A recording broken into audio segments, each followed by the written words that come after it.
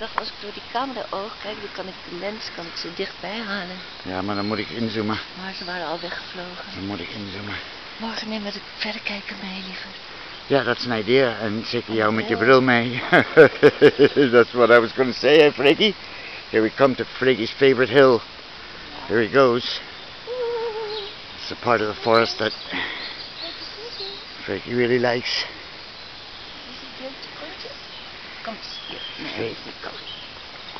It's a Saxon's grave, I always say. It's either a Danish man or an old Stone Age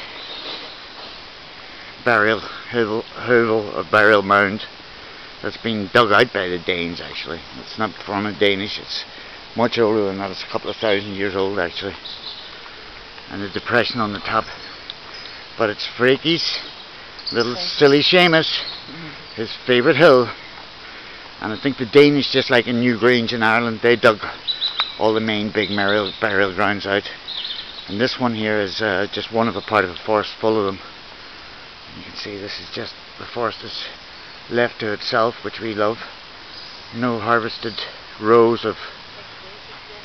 And there he goes. This is literally, it's the only hill in the neighbourhood, maybe that's one of the reasons too. So, and you can see the depression.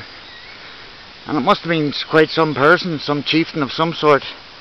And about the 800-900s when the Vikings showed up, they dug it out. This is the depression at the top. Normally what they found in them were urns and ashes. Hey Freekje, it's your favourite hill. I know it's your favourite hill, buddy. Come on, let's go. Here he goes, his favourite hill. The only hill.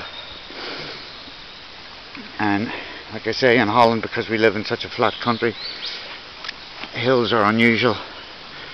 And if you look at it from this perspective now, you can see that it's obviously certainly more and more looking like a hill.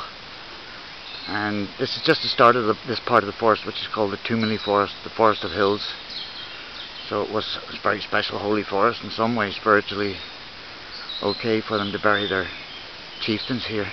Like I say, it's only about 2 minutes away from our house. So history surrounding you guys. Okay.